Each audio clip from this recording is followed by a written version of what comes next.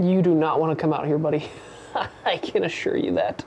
This Joker thinks he actually wants to come out here. I guarantee I'm gonna open the door, I'm gonna offer it to him, and he's not even gonna set a paw out. Watch this. You wanna come out? You wanna come out?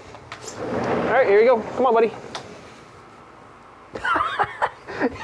He's appalled. Yeah, it's cold, isn't it? What's going on, everybody? As you can see, it's really, really cold outside. You can stand out there for a little bit and maybe, there's nothing you can do right now. Today is one of those days that you're just going to be stuck inside and not really able to do anything. So what I thought I'd do is I'd kind of explore finding, in terms of photography, and finding angles and compositions within wherever you live, whether it's apartment, home, really whatever. Because obviously, outdoors, now you can go out and you can by all means get some shots in weather like this. In fact, it's a lot of fun, but it requires a specific gear, and that kind of gear I really don't have. I mentioned in my one frame series that I don't really have gloves, or I don't use gloves when I go shoot photography in snowy conditions like this, because they're kind of a hassle to work with or operate cameras with. So until I find something to supplement that, I'm not even gonna touch temperatures that are like 10 degrees, single digits, whatever. So I'm stuck inside today, and I'm gonna see what I can do with that, if anything. There's a few ideas that I have in my head, and I'm gonna try to maybe help guide you guys along on what you look for and tips and tricks if you're kind of in the same boat, or you just wanna know some helpful tips on, finding compositions in small places like this. So yeah, let's get to it.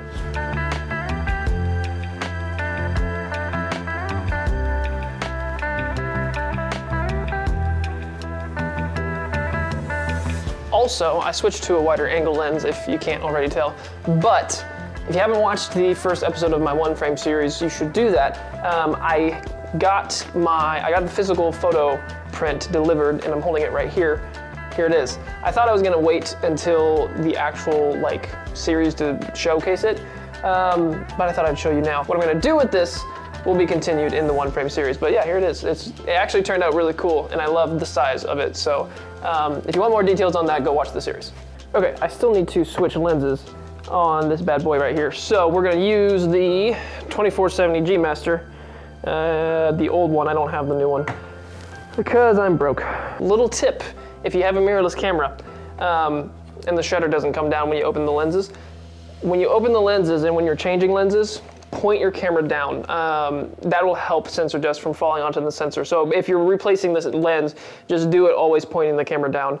And that should help, it should help limit the sensor dust. I'm not saying it's gonna guarantee you not getting sensor dust at all, but it definitely does help.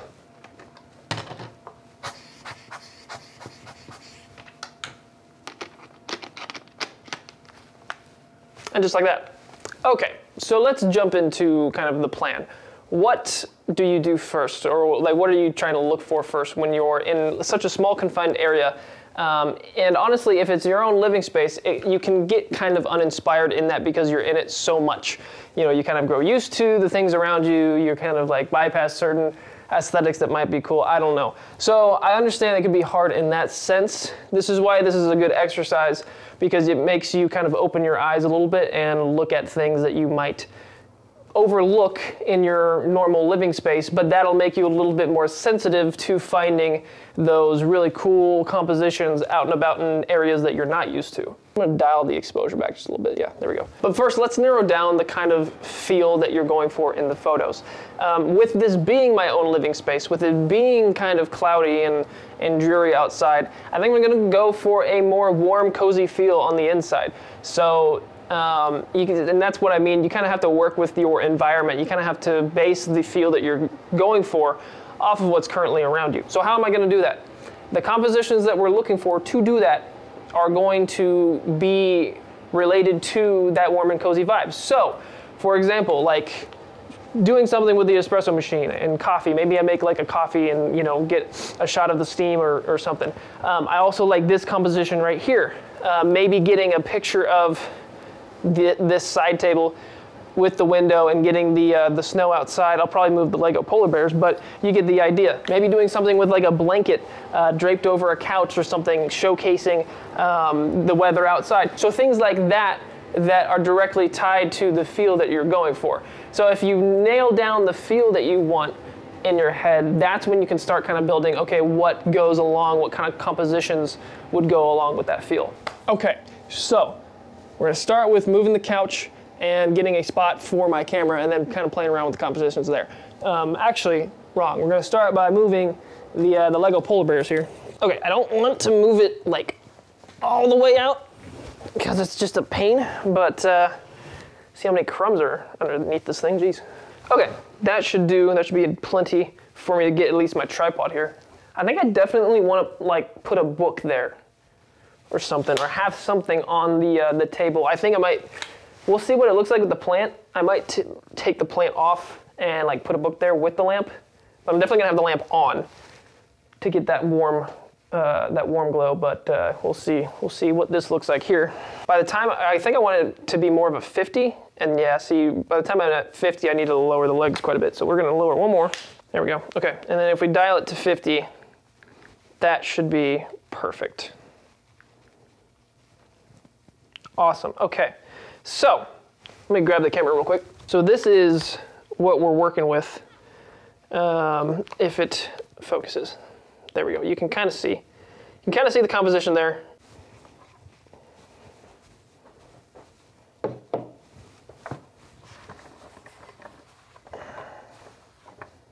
See what kind of books my wife has over here. I think she has, yeah. So here is a Christmas Carol. I thought maybe that would be fun to put there. It would fit the vibe. I don't know. I also kind of want a bigger book than this because this is just a sliver. I really like the look of this one. I really don't know what this book is. My wife knows what this is. I do not, but it looks cool, so we're gonna go with it. So now it's about framing up the, oh, and that actually looks really cool. One thing I'm gonna try to do is I'm gonna try to simulate a fire, or at least like a fire light. So I'm gonna grab my little LED light strip here. This, by the way, these are really cool and very useful.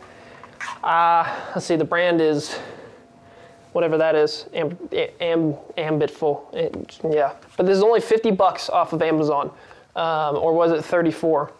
One of the two, but either way, it's really, really reasonable, and it's full RGB, has a few other modes too, so it's really cool. So this should be perfect for what I need it to do. I need to really try not to like hold it down here and hold it up here. I don't have another tripod, but I do have this coffee table, so we will just pull it on over here. So now we got a nice little orange light reflecting there. Hopefully, that's a little intense, but we're gonna play around with the settings here and hopefully we can simulate what looks like a fire going on. So this is what we're working with. We've got ISO 250, f11, because I really want to try to get the outside and showcase, you know, that it's snowy. Shutter speed at 1/40th of a second. I'm not trying to get like snowflakes or by any means, but I want you at least to be able to see the snow on the trees out there. Yeah, and so we've got let me mess around with the white balance just a little bit. Maybe make it a little warmer. Or actually, you know, bring it down. Yeah, we'll bring it down a little bit. Maybe around there, because I want to showcase that it's still really cool. You know, it's winter outside, but I also don't want to overpower the orange light and you know, the warmth from inside. I'm gonna straighten the lamp cover real quick, and then the lampshade, and then I'm gonna take this photo. I think I might actually try to move the light just a little bit closer, so I'm gonna try that again, just to get a little bit more of the orange glow to simulate that fire. So here, we'll take a second shot here. There's our second, there's our first. So I mean, it's really minuscule, but you can see how the orange and the warmth increased in that second shot. It just kind of filled out the dead space to the left there. It was a little dark. This is a little bit warmer. I think I like that, so call this good.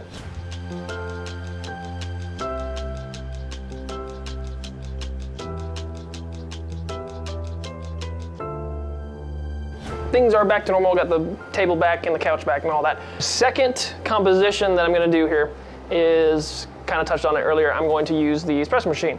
What I'm gonna do is I'm just gonna get a shot of a shot being pulled into one of these little cups. So again, somehow you don't really need, to showcase warmth with this, you really only need it to be dark, and you need there to be a hot drink, and that's already gonna be happening with the shot being pulled. So I don't need to showcase like a fire or something, or like I did back there. This one is pretty self-explanatory, and if I can frame it up to where you've got the coolness of the window coming in, you can showcase a wintry scene and, you know, being warm inside pretty easily. So for now, we're gonna mess around. I think the angle I wanna come at is kind of where I'm standing, kind of like this, slightly off center, and have it kind of zoomed in right about here going this way. So I'm gonna frame that up real quick and see how that looks. All right, so here is our composition. As you can see, slightly off center, kind of like I talked about. I've got manual focus set, so it doesn't, so I don't miss the actual pull. Settings-wise, a lot different than the last one. So we're rocking 1/640th of a second because I do want to somewhat freeze the stream of coffee when it's getting pulled. Rocking 2.8 to help supplement how dark it is because of the shutter speed, but also because I really wanted the background to be blurred on this one. And then we're rocking 500 ISO, so not too bad. Up to the white balance a little bit, as you can see, up to 5400. I wanted to pull a little bit more warmth. It's a little bit too cool for my liking, but yeah, hopefully we get some steam. Hopefully we get some really nice streams on both sides of this pull, and hopefully it's a good pull so I can enjoy it afterwards. I've also got it set to a high drive mode because one photo is not going to cut it here. I'm just going to try to get as many as I can while it pulls, and then see if I at least get a single frame out of it that works. So we'll go ahead and start the espresso, and we'll see what we can do.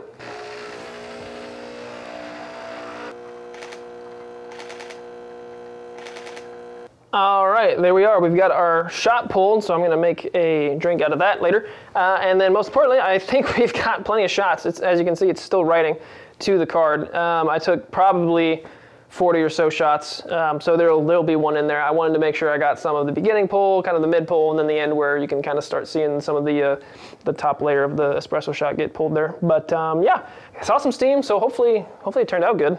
There you go. I don't know how well you can see it, but this shot turned out really cool.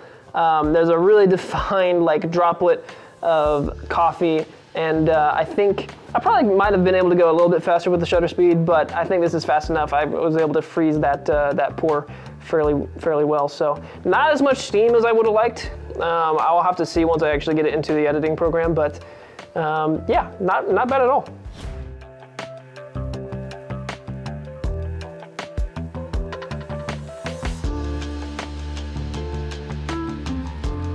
Final composition is going to be utilizing the coffee I just made in a mug, trying to get the steam with the general aesthetic of a winter scene in the background. So what that looks like is I'm gonna have the coffee on the counter, camera's gonna be back here, coffee on the counter, and then the background is going to be the windows with the snow outside, the lamp on, and then I've got, if it focuses, got the blanket on the couch there.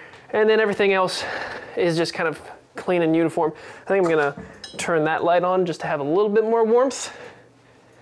Yeah, that's good. I'm not gonna get that in my frame because I'm gonna have it cropped in on the coffee. About right here, probably around this height. So I'm really probably only gonna get at like 70 or 50 mil. I'm probably only gonna get the one window or maybe the two. Excuse me. In the actual frame, but for now I'm gonna make sure I get the coffee in the microwave scalding hot so I can get some steam off coming off the mug, and then I'm gonna set up my camera as well, and we'll be back. Okay, so I've got it framed up. I really like it so far, but there's still too much dead space like right here. So what I'm gonna do is I'm gonna grab a notebook and a pen and put it there.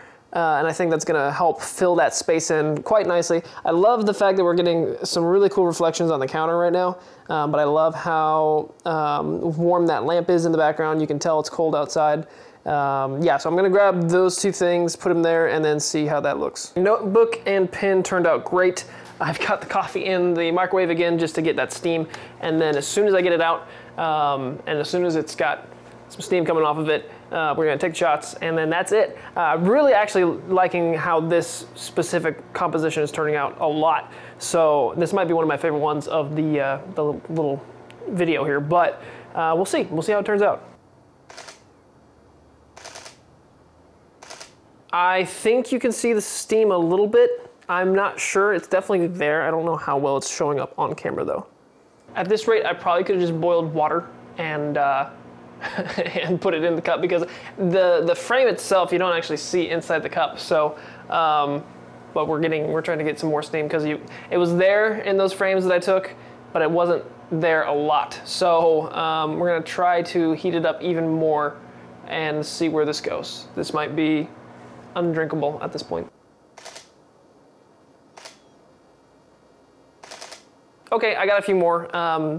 There was a couple that had the steam in there just a little bit more than the first one, so I'm gonna call it good. I think that'll do it. I'm also not opposed to adding in stuff after the fact, because you can very easily add some steam in like Photoshop, or just any photo editor really. But for these specific photos, don't really feel like doing that, so I was trying to get it as accurate as I could in real life, but I don't think it turned out too bad. So hopefully by the time I'm already displaying these photos, but by the time I edit it and throw it on screen, hopefully it looks good.